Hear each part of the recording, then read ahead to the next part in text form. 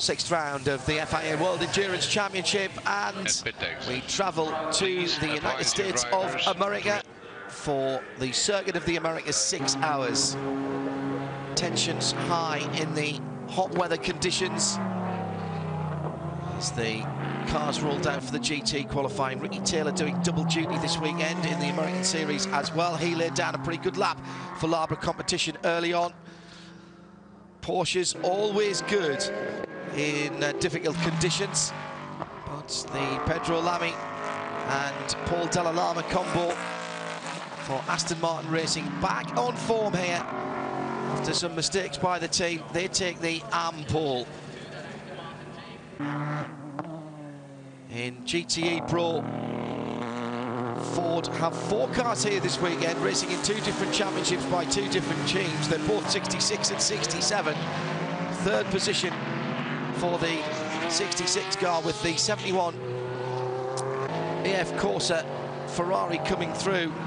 But Aston Martin playing a canny game here, both the 95 and the 97, with just 1 set of tyres used, and the 95 car quick enough to take pole position on that single set of Dunlop tyres. Started again, alert your drivers to the respect of track limits. Track limits were an issue for the GTs and would be also for LMPs. Time's been deleted for Alex Brundle with consistent problems at turn number 9.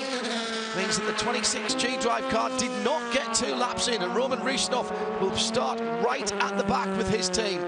So third position to the RGR Ligier, the 43 car, Matt Rao and the rest of Manor. New brake discs on that car from a new supplier this weekend. They could concentrate on qualifying, but it's the 36 Alpine that takes pole in LMP2. In LMP1, Porsche in third position, Toyota in fourth, by the way. That's a real improvement for them.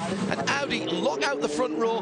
The 8 of Ollie Jarvis will start on the outside, the right-hand side going up the hill. Andre Lotterer and the 7 crew starting on pole position. Audi lock out the first row of the grid.